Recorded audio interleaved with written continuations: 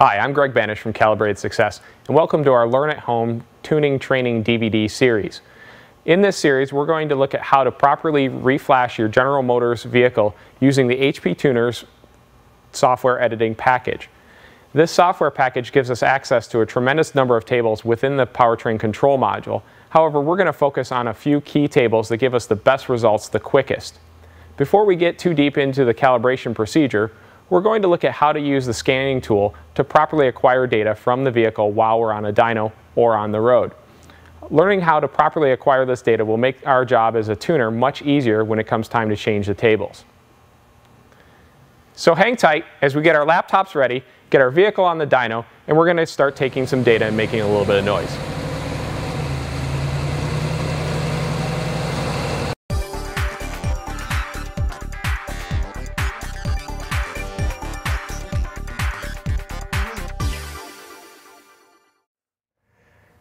Let's open the VCM scanner and take a look at what kind of variables we can record when we're connected to the vehicle. There are a lot of PIDs and DMRs, both just technical terms for ECU variables that we can record and watch while we're driving, or make a recording and come back and look at very carefully later as we examine our data logs. What we see on the screen here in the table display is a list of the basics that are already loaded in the default. Anywhere where you see the parentheses SAE, that stands for Society of Automotive Engineers, and really it's an OBD2 standard variable that you'll see. Sometimes you'll see duplicates of these variables in the pick list, and they may or may not have the SAE after them. The SAE is generally the lower resolution of the two because that's an OBD2 legal requirement to have that available for most scan tools. If we have a choice, we always want to pick the non-SAE version because that's going to give us a higher resolution recording while we're doing our work.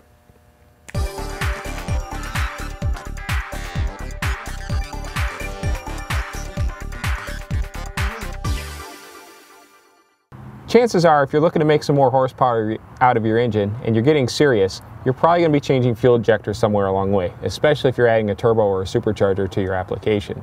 In order to install a new set of injectors, it's not just a mechanical installation.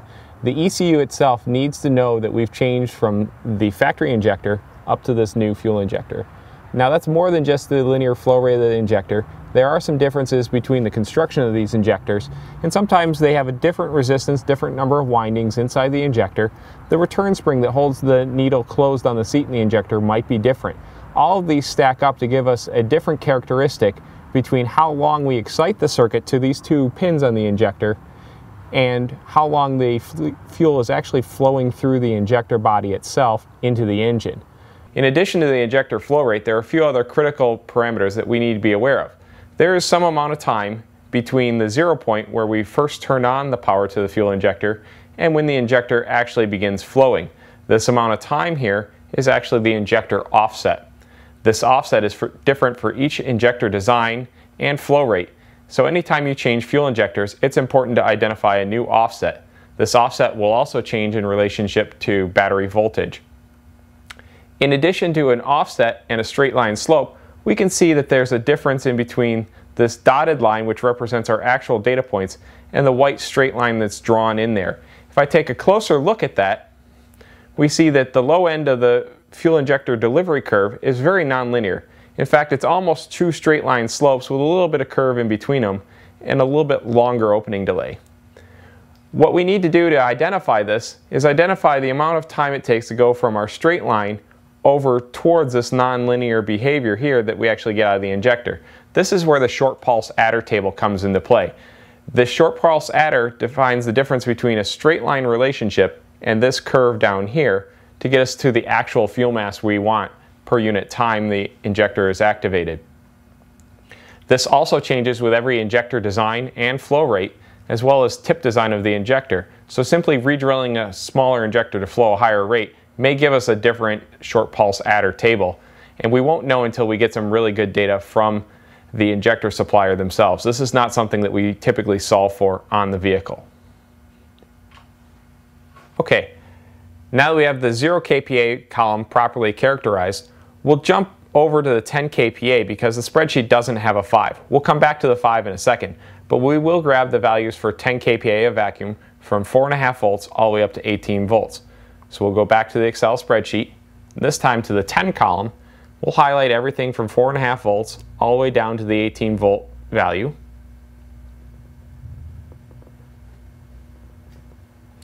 We'll right click, copy, return to the editor, select the 10 column, right click, and paste.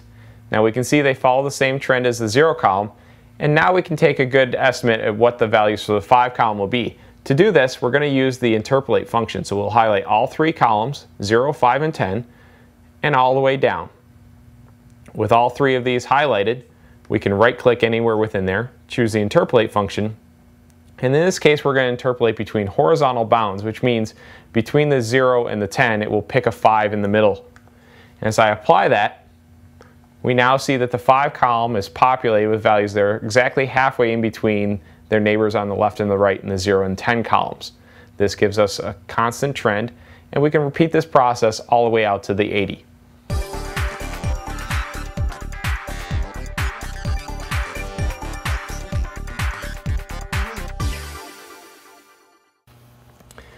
Dyno safety should be first on everybody's mind before we even begin taking any data. When we bring ourselves to the dyno, we want to make sure that the vehicle, first of all, is in good working order. Make sure your tires are inflated properly, make sure that no fluids are leaking anywhere, and make sure there are no other mechanical issues with the vehicle. Basically, if you wouldn't race it on the track, you shouldn't be bringing it to the dyno.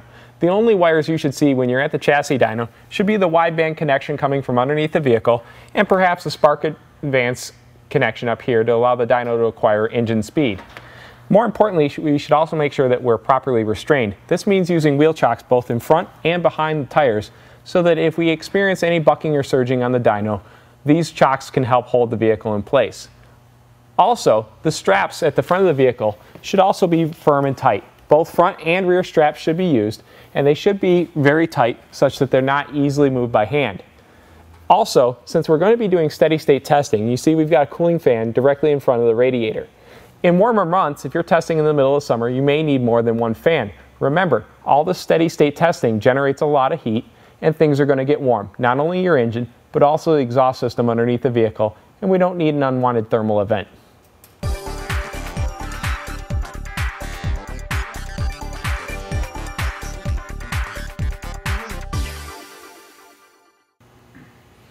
As you can see, this vehicle has a different cold air induction system than it came with from the factory. From the factory, we have a conical filter, but we also have this silencer and a reduced diameter before the mass airflow sensor.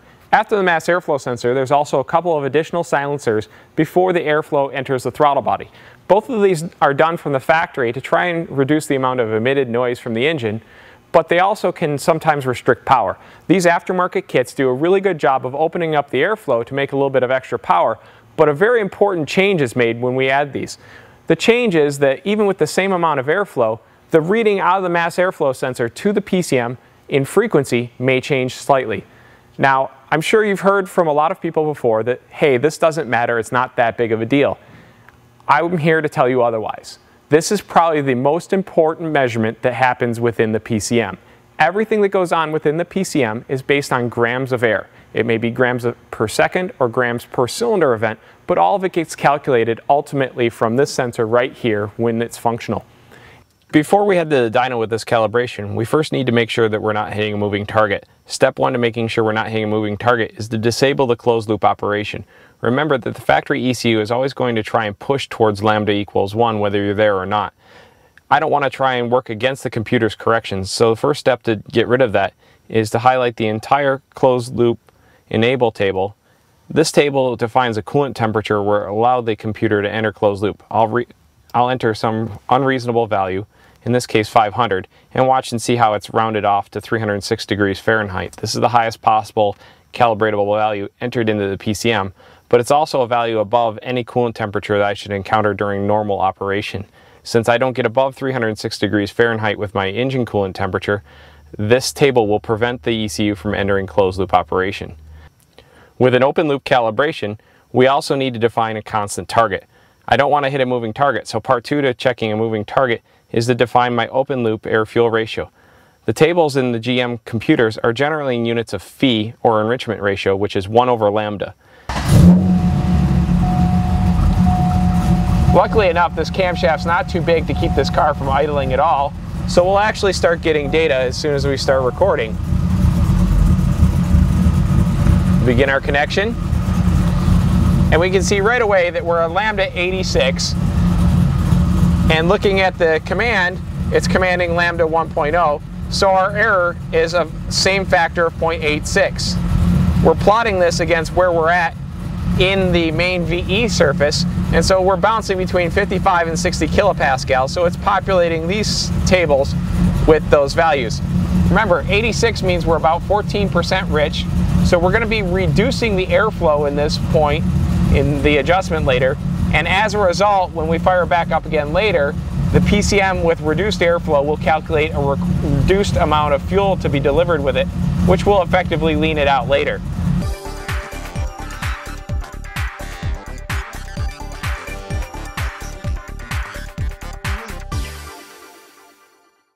One of the first steps to getting idle to work correctly is to pick a proper speed. Idle speed is controlled by going to the Engine tab, Idle tab, and Target Idle Speed table.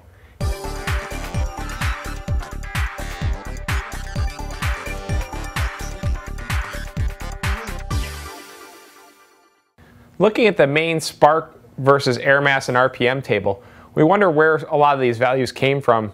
We know that up at the high load and wide open throttle region, we have a pretty good idea how to come to these numbers by doing wide open throttle pulls on the dyno. But how do we come up with a value here of 34 degrees at 3200 RPM and 0.36 grams per cylinder? And the answer is that from the factory, they perform what's called a spark hook test.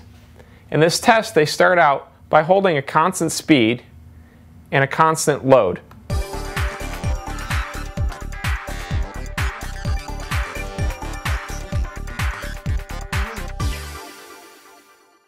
So in this video, we saw the proper way to set up our data logging tool to collect data that's actually going to be useful to us as a calibrator.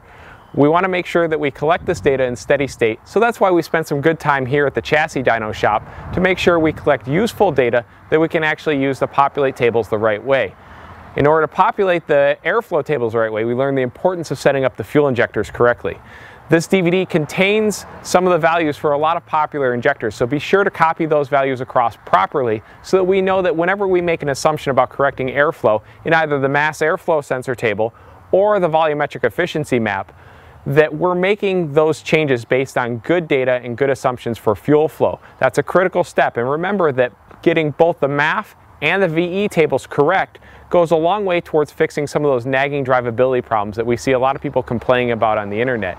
If you spend your time wisely on the chassis dyno and collect a lot of that good steady state data, you'll find that lots of other issues with the car just fall into place, and it makes the tuning process a lot simpler.